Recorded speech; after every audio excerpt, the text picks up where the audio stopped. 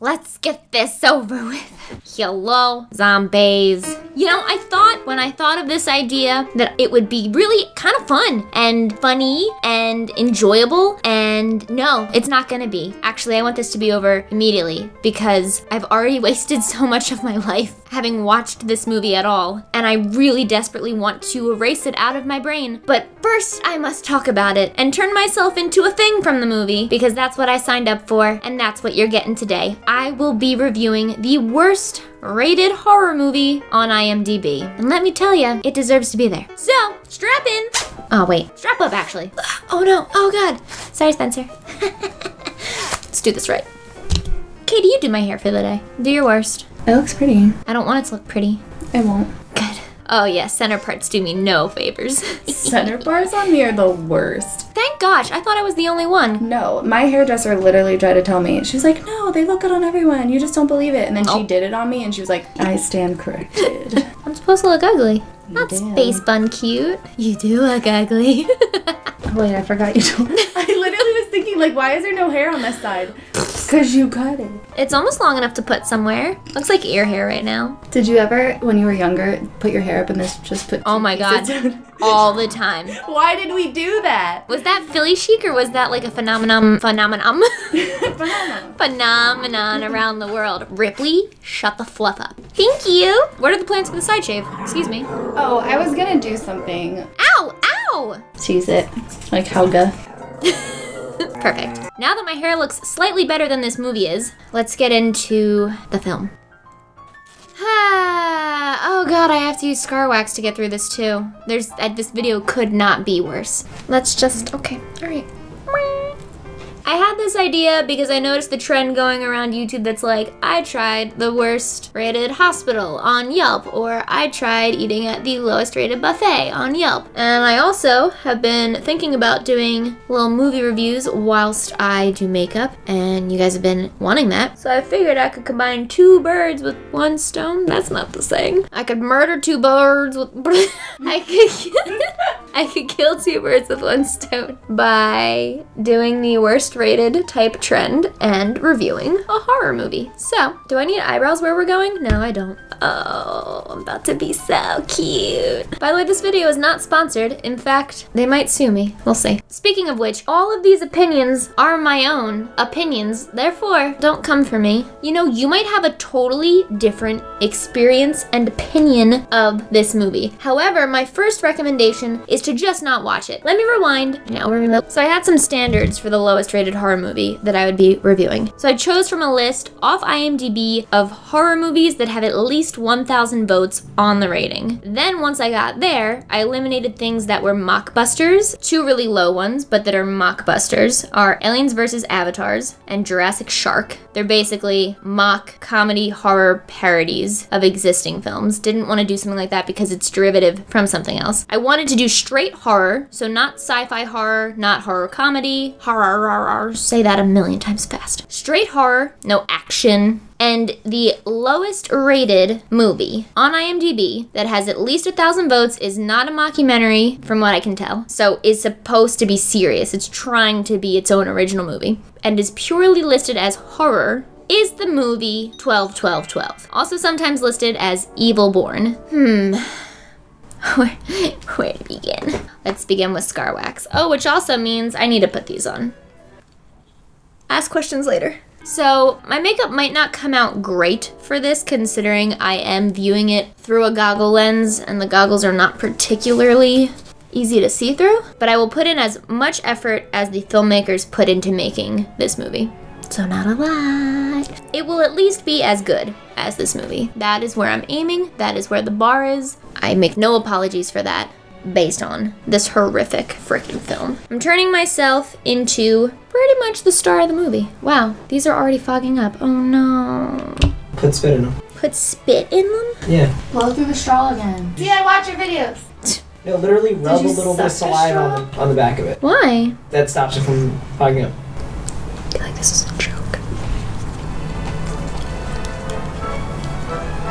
I'm a regular Michael Phelps bitch. And by the way, I am totally qualified to review a movie because I spent 4 years of my life getting a degree that taught me how to analyze the shit out of films, but didn't really prepare me for anything outside of that. Welcome to film school. Also, I made Peter watch this with me. Cameraman, best friend, you know him. And he is a filmmaker, also qualified. Also, we're humans with opinions, which makes us qualified. So, they're fogging up. Your spit trick didn't work. Hi. Let it be known that if the goggles are a horrible fail, it was Peter's idea and I just wanted to use scleras, but whatever. Do you have shaving foam? Yes. Can you give her a little? Oh yes, of course. Is that what we've been talking about? I really think I should just do what I want to do. Stop taking your advice, that's what I think. I don't want any of this. That's what I want. I'm already giving up. It's so easy for you to give up when you want. The other video idea? Do you guys want to see a video where I test who knows me better, Katie or Peter? Which one are you? I'll be sober. Curveball, Katie will be sober.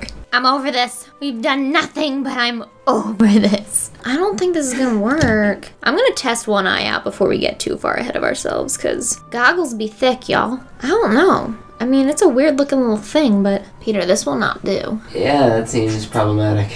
We're starting over. My way. To quote your favorite person, Peter, I did it my way. Why did you not react to my top-notch Frank Sinatra reference? Oh no, I got it. But Katie's choking on sugar back here. On sugar? I'm trying to be quiet. Freaking, what are you? The big bottle. Oh my god, this is as much of a fail as 12, 12, 12. I need all the scar wax I can get. I can't waste this because someone wasted all of my good scar wax in a former video. Oh, that was great. It ended up on television. That's true. My last video with Katie, where she turns me into, who, Katie? Goldblum. Good job. She asked me earlier today, again, who Jeff Goldblum is, and she was not being ironic. But in any case, yeah, that video ended up on national TV. All right, so that trip to Target was a fail. Also, your shaving cream technique doesn't work. It's foggy in there. Doing it my way now. I want this video to be over with and That's how I felt about the movie the whole time. Should I just abandon this? Is there another way around this? Do I just paint the inside of my eyes black and close them when I need to? That might be the easiest way. Maybe I shouldn't suffer any more regarding this film than I already have. We're gonna do what we can. Putting Prozaid on my eyebrows, not to worry. It shouldn't be too much of an issue, but who knows? I kind of don't care at this point, you know? Oh, that doesn't seem good. What the heck is already going on? Oh, it's picking up scar wax. God damn it. This is a huge fail, guys. Plan B. Guys? Yeah. Oh, by the way, spoilers. I'm hoping that that won't matter if I spoil this film because I genuinely hope none of you ever feel the need to watch it. I hope that you will learn everything you need to learn from my video and your curiosity is satisfied and you do not waste an hour and 40 minutes of your life. It is genuinely a vile movie. So just maybe don't. God, I don't even know where to start with this because honestly, like, the amount of things wrong with this film would take me literally probably 8 hours to go through, genuinely. Let me synopsize this movie for you because trying to explain the plot of the film is so messy that that alone could be its own video, but I really want to get into the critique of it. This is like the most basic synopsis ever. We got a synopsis right here. The film begins with a baby, Sebastian, being born. After Sebastian viciously murders the doctors who delivered him, his mother realizes that there is something seriously wrong with the child. It is later revealed that he is the son of the devil. Is that even revealed? That's not even revealed. Rude, Wikipedia. Anyway, I know it's bullshit. Over the course of the movie, Sebastian brutally that's hard to say, brutally murders many people and tragedy strikes many others. Sure. Some dude attempts to steal the baby from Sebastian's birth parents many times and eventually does. He steals Sebastian in order to embrace his evil calling. Police officers attempt to kill this dude, but this dude and his companions use Sebastian to murder them. The movie ends with all the main characters dead, and their deaths were associated in some way to Sebastian. Spoiler alert. A+ synopsis. Let's see. So, I'm just gonna start complaining about several things in the movie, I suppose. My first complaint is that literally none of it makes sense. Nothing is done the way that real life things are done. The birth is not done the way that birth is supposed to be done. They just do a C-section operation in the delivery room. They just slice her open. People don't talk the way that people talk.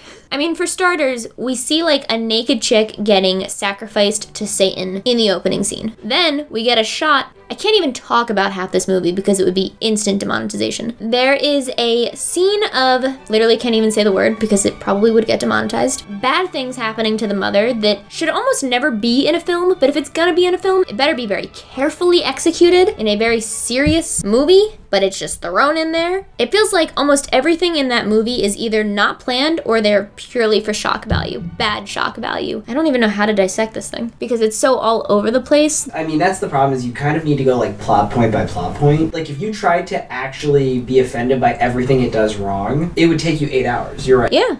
It's somehow like offensive in every possible way. Pretty much. There's no redeeming qualities whatsoever. No, that's the hard part is I didn't want to go into this being a super downer because I figured like every movie has some redeeming quality, but there's literally none to this movie. There's none. The acting is bad, which you might expect because that's the first thing that we would probably think of with the lowest rated movie of its genre, but it goes so far beyond just that. We assume some of the crew tried their best. I'm not here to just shit on everyone who worked on the film because some people are literally showing up to light it and they're doing what they can, you know, like I have no hate for that. What I do have hate for is whoever wrote this thing. Or the writer and director. Is he the writer and director? Yeah. Shocking. Because it is so, God, it's just wrong in every way. Any chance this guy gets to write in a scene where he can rip off a woman's top, he does, for no real reason, other than to be shocking and gross, I guess. The cinematography, I don't know if the choices were up to the cinematographer or the director, but one of my biggest complaints from more of like a film school perspective is that every other shot is a Dutch tilt angle. Let me give you a quick lesson on what a Dutch tilt is. This is a regular shot, this is a Dutch tilt angle. It is used in horror, sometimes, usually sparingly, to denote like uneasiness and to make you feel more anxious. Is it working? Is it working? Because I'm anxious just thinking about how every shot in this movie is pretty much a Dutch tilt. If you have to make every angle an intense angle to evoke fear and tension from your audience, you're doing it wrong. Anyway, first gripe. Peter, look at the frame.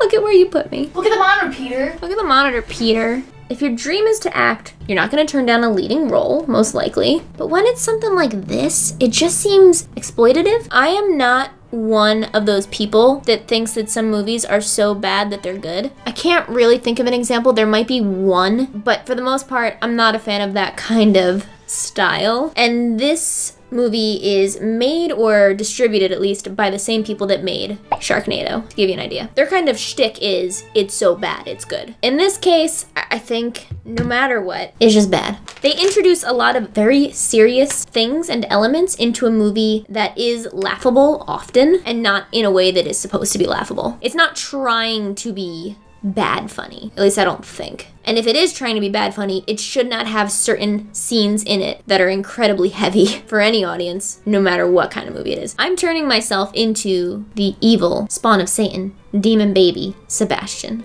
because throughout the movie, he looks all kinds of fluffed up. And he's basically just a really bad little papier-mâché puppet that people hold on their necks throughout the film and go, ah, ah, ah, ah. My favorite part was people holding the baby on their neck, but you could see the baby's mouth clearly.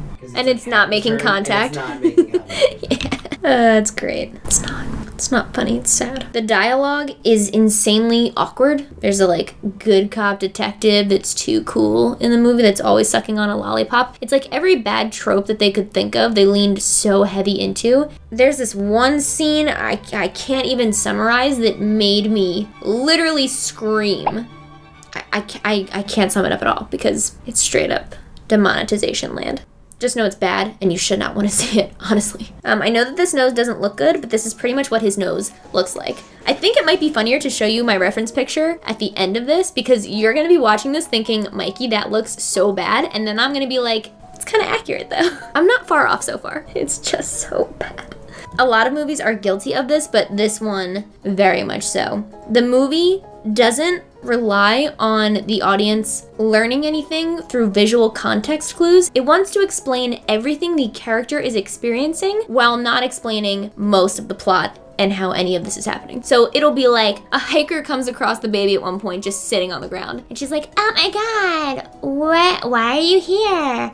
Oh my god, you smell so bad. You should have an actor just go, and cover their nose. You don't need to say it smells bad. It's an infant. It can't understand you. So that's clearly just for the audience. You guys think The Happening was a bad movie? What? No. This makes The Happening look like a masterpiece. Because in this movie, there's still some Happening type stuff going on where when someone is in the presence of the baby, sometimes they get overcome with evil emotion and they kill themselves in creative ways that just don't make any sense, don't look right, are incredibly just ridiculous, are shot horribly, always at a Dutch tilt, or it's just Oh, so that one girl, the hiker, gets overcome and wants to throw herself off of a cliff. It does not appear as though she's anywhere near a cliff. And yet suddenly it cuts to her falling off a cliff. In the daylight, even though she threw herself off the cliff at nighttime. So that's another thing. They use day for night shots all the time where they're trying to shoot it in a way that it looks like nighttime, even though they had to shoot it in the day for some kind of scheduling reason, whatever it is. And the color correction on it is so bad that you can just tell, like, that's very much a day shot. And now it's jarring because it's definitely not the time we just saw or the time of day it cuts back to. That happens several times throughout the movie. There's a part where they literally show her walking down the street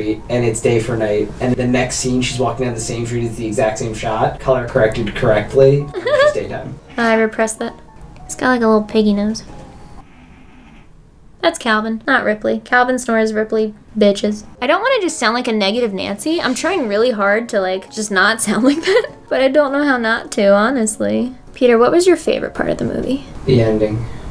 Because it was over? Yeah, not the ending, it ending. The ending makes zero sense. The movie makes zero sense. The evil baby ends up killing literally everyone, including all the Satanists, all the cops, all the detectives, all the doctors, the mother, and then in the last shot, you see the mother come back to life, and it ends. We don't know where the baby is. We don't know where he went. We don't know why he's evil. We don't know if he's still evil. I mean, he teleports throughout the movie several times from one person's neck to the next, and they never show how he gets around as an infant, because this happens in the course of, like, I think 2 weeks after his birth. So for all we know, he's in Ohio by now. I'm hoping that they make a 12-12-12-2. You know what one of my favorite parts about 12-12-12 is? It sounds just like a movie that Peter made once. Yes. Called 11-11-11. Yes.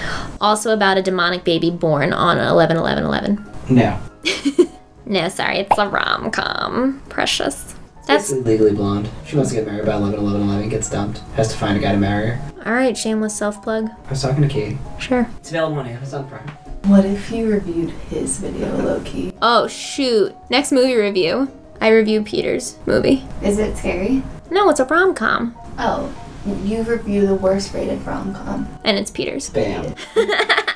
Also, in case that's not enough for you, there is a 13-13-13, and there's an 11-11-11 that is a horror movie. There's a lot of triple-digit things. Everyone was obsessed with when the date happened 3 times for a while. Everyone got married on those days. Everyone had evil Satan children on those days. Whatever. It was a thing. I don't know where to go from here.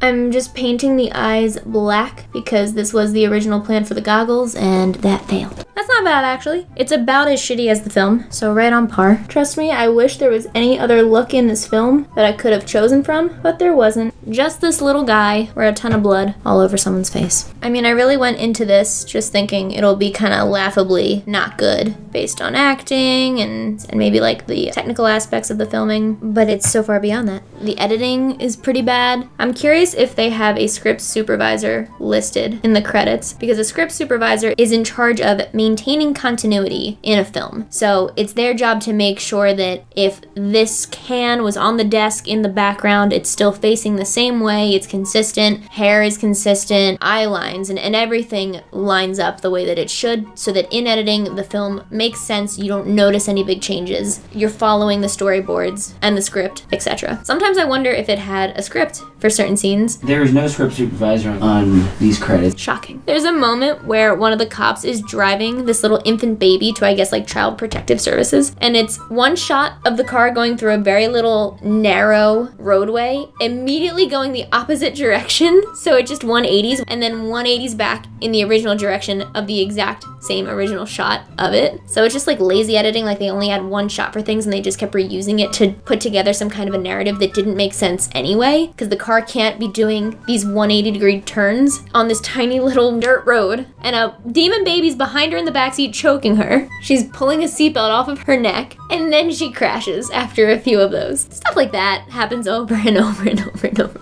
I will say, the dude that keeps trying to steal the baby, the leader of the satanic cult, he had face tattoos on. His face tattoos were not bad, actually. So there we go, one good thing. There are a lot of times where they try to create tension and suspense by just having things go on far too long, or by using music stings to cue people into jumping when they absolutely shouldn't be. I tend to not like musical stings in horror movies as is, because I don't think you should have to tell the audience when to jump with loud noises. Unless it's an organic loud noise, then it makes sense. But this one relies a lot on getting people to jump when there is zero threat, and I guess they're just running out of stuff to do. And I don't know if you guys know, but I am in the process of writing my first feature-length horror movie with Peter, actually. Shout out to Peter. Woot woot. Woot woot. And this movie makes me realize that if they can get a movie made, I can too. And this movie, 12-12-12, is just a giant reminder of all the things not to do. Honestly, it's a reminder for any movie. If you're interested in filmmaking, and you want to know what not to do, just watch this film. Literally, every single thing they do, just do the opposite, and you'll have a pretty good script and a pretty good film. I'm glad I didn't watch this movie. You don't do horror movies, do you? She doesn't do any movies. Never. Not That's once. true. You've never seen a horror movie? Didn't I see Final Destination with you? I don't think so. Who else would I have seen that with? Who else am I friends with? Mm. I think that someone took me to a Saw movie. That sounds like me. But I sat through the whole entire movie with a jacket over my head. I mean, I could see that happening. And was like pouty and was like, I can't believe you done here. Hilarious. I know that I took Gabby to Jigsaw, and she had her eyes closed pretty much the entire movie. Oh, I couldn't even trust myself to keep my eyes closed. I just put a whole jacket over my head. This baby has a very downturned, sad expression. I just want to make sure I nail it. What would you rate it out of 10, Peter? 0. 0. Absolutely 100% 0. I think it has a 1.3 on IMDb. It's a 1.8, unfortunately. Oh my god. Again, not encouraging you to watch it. Really, really not encouraging you. But I'm afraid of saying that too many times, because I know that half of y'all are the kind of people that are like, she said don't watch it, now I gotta watch it. Don't, just don't. I also say this acknowledging that I like plenty of movies that have really bad elements to them. Like, I don't think that a movie needs to be perfect in all areas to be extremely entertaining and extremely enjoyable, but that can't be said about them all. So this baby is angry, because, you know, the devil and stuff. So I'm just giving him some extra furrowed brow skin. That sounds ridiculous. Time to paint my angry baby mouth. This little baby also has some really intense smile lines for someone who A, doesn't smile, B, is a week old, and C, is not real. I'm gonna shades a little bit. You guys think I'm nuts, I know. It actually looks like this. I'm not that far off. He's got a wrinklier forehead than this even. Powder your little baby face. Powder your nose. Oh god. I just inhaled so much, oh my god. Oh my gosh. Frick. Oh my god. Alright, this doesn't look great, but honestly, neither does my reference picture, so I'm about ready to call it quits and say I'm in my final baby form. Peter, do you think this looks like the baby? Yes. You just need the hoodie. Yeah. I feel like the longer I go on this, the worse it gets, just like the movie. So we're just gonna stop here. It's done. I guess. I mean, by the way, this is my reference picture. I feel like it's pretty close. Look, that's totally it. You're like lowest rated makeup on YouTube. Or Low- the lowest rated movie on IMDb. Lowest rated makeup on YouTube, indeed. Fitting. Montage time, babies.